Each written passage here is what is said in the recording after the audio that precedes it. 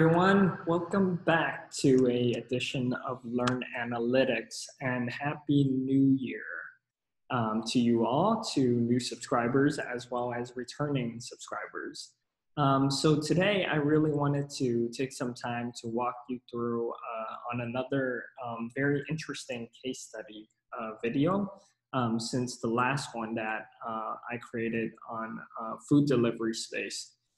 This one is also a case study video pertaining on a case in the food delivery and grocery delivery. It is a company, startup, who raised a significant amount in their Series A funding. And this role, basically the case was given during the interview process for their senior business analyst role. So without further ado, let's dive right into the prompt. So here we go. The prompt, I'll read it out loud. Basically, Company X offers meal delivery and grocery delivery across a portfolio of cities and is focused equally on both top line and bottom line performance. It is day one for you in your senior business analyst role, and you've been asked to build a tool for the executive team that provides as many valuable insights as possible. Please prepare a plan for this tool. Example topics to consider. What would it look like? How would it function? What metrics would you include? How would those metrics be calculated? We look forward to hearing from you and hope you enjoy your weekend. So when I received this prompt, I was given about 2 days, pretty quick in terms of a turnaround time, but I would say pretty standard in most data analyst or business analyst roles to have a pretty quick turnaround time of 2 to 3 days. More thoroughly, I think what I'm gonna end up showing is the actual solution that I built for this plan, so we could look at this together. So here you go. Yep. So very first off the bat, some very interesting things when I decided to come up with the case was that I knew that if I were selected based on how I created the content in this case, I would have to present this case to the hiring manager. So right off the bat, I wanted to create some type of slide deck in Google Slides that had some theme as well as some colors to it that makes it stick out and very appealing. So let's look at basically how I framed some of these slides together. So basically the ask was to create a plan, and this is a day one plan. So what type of business questions are we looking to solve? So I really pertained this piece or this key question to a theme to how to create the business plan. Before the metrics, before the data, like what exactly is the business questions here? So very important right off the bat. So before we dive into the metrics or the solution, I wanted to show the team and the hiring manager my approach. So I broke it down by 4 different stages.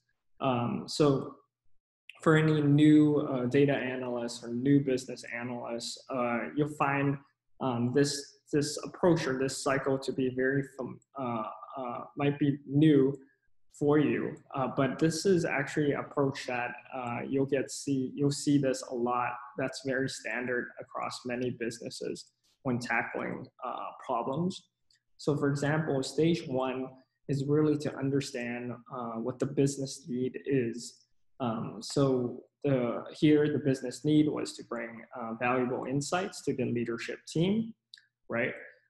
So ultimately we want to first work with that leadership team or work with the core head of businesses to understand, oh, why is there this need?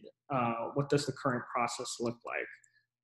Is there a lack of data, or is there a lack of insights, or is there a lack of why does the business need this right now? Is the business not running smoothly? Is the business losing money? Is the business operationally not efficient, right? So like these are some examples.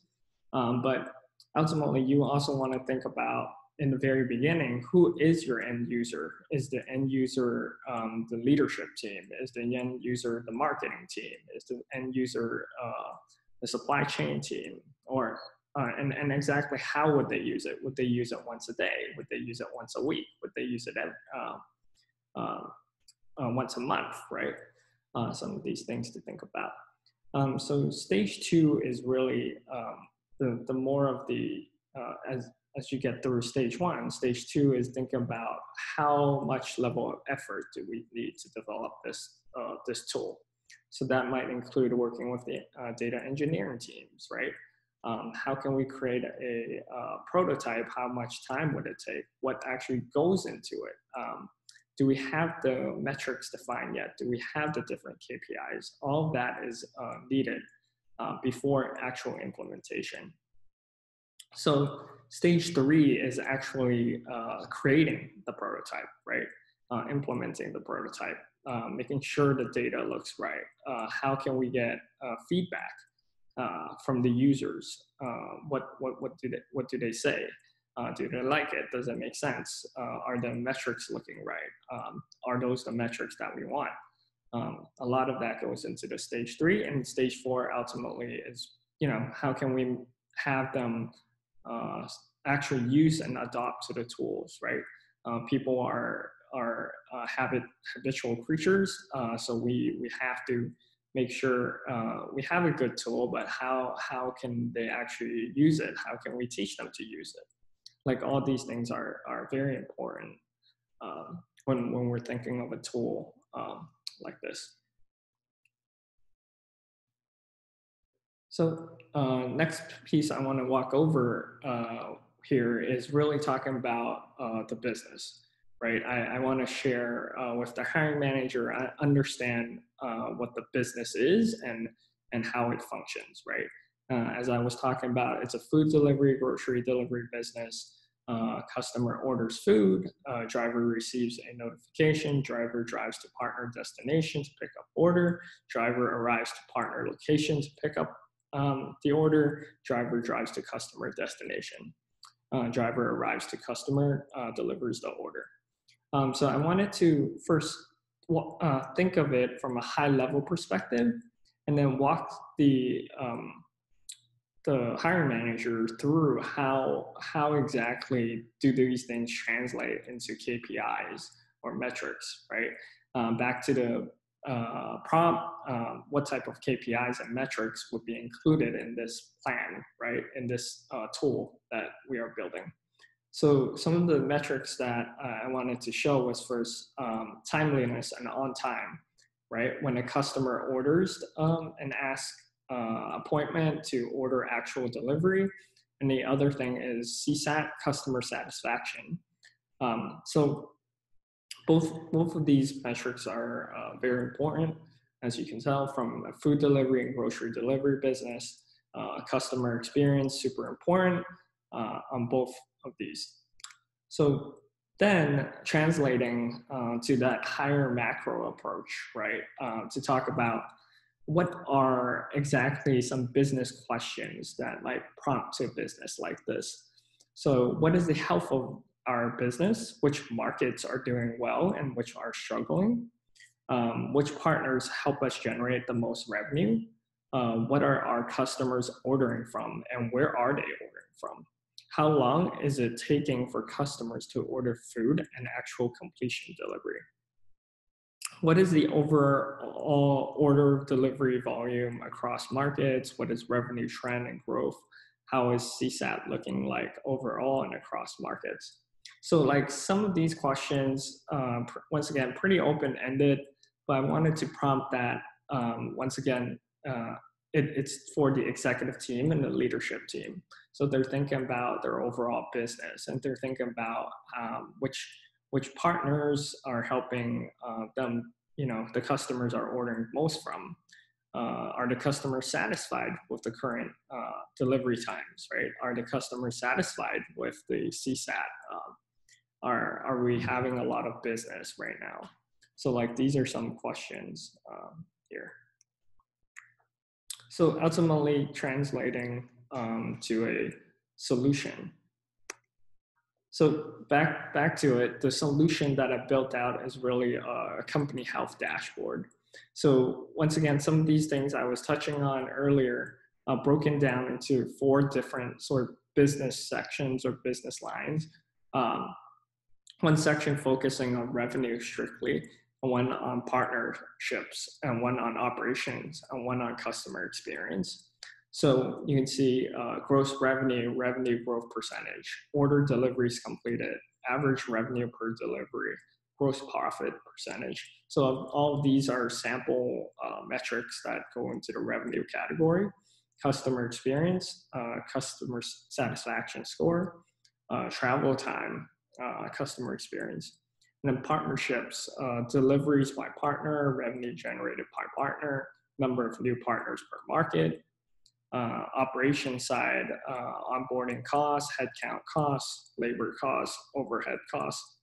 So these are just some of the core sort of sample metrics that I came up with to think about the food delivery business. So ultimately translating into a visualization. So I built this visualization in Tableau. Basically, the case study didn't have a data set pertaining. So I took some sample dummy data that I found. You could see that generating revenue growth, sample deliveries, metrics, operations costs. Therefore, I think the most important part that you're trying to come up with is that this data set is a fake data set, right? It's for demo purposes. But the most important is to drive your previous slide across. These are different sections. These are the different metrics. These are the different sections that it would look like in the tool or the visualization or the dashboard. How do they connect to each other? And you're driving across that. If given that right data set, you can gather it, query it, and visualize it and bring it to the point for the business. So very similar, I wanted to look at it at the same angle. One of the questions were, how is our revenue growth looking like? Which markets would have good health growth, right, versus low volume or low high cost, not growth that we want. We can segment by business line, we could segment by market, such things. So, yeah. So this video, this dashboard as well, very similar. You can look at partnerships. You can look at which ones, which food type, which restaurant had the highest amount of sales at one time. Here I chose this dumpling restaurant to be one of the highest revenue ones, and definitely a great talking point when we're talking about food too. So some things to think about, especially when you're walking through a team or the hiring manager, your actual case. It's very important to also talk about some of the connection points here, right? You could talk about partnerships, and it might lead to another type of conversation depending on the stakeholder. So. And very similar, I wanted to drive into the CX metrics section, looking for trends, insights, average 31 minutes, 19,000 customers, average CSAT score of 6.5 on scale of 1 to 10. So I think overall, and the last slide that I had was really back to some of those metrics. How will we actually calculate them? Pertaining to what the business team would be, right? For example, average revenue per user, it will pertain to the sales and finance teams. It will be revenue generated per customer, data definition, total revenue divided by total number of users. So very important to drive it once again. Different type of breakout. How would you calculate these metrics? CSAT, number of positive responses divided by number of total responses times 100.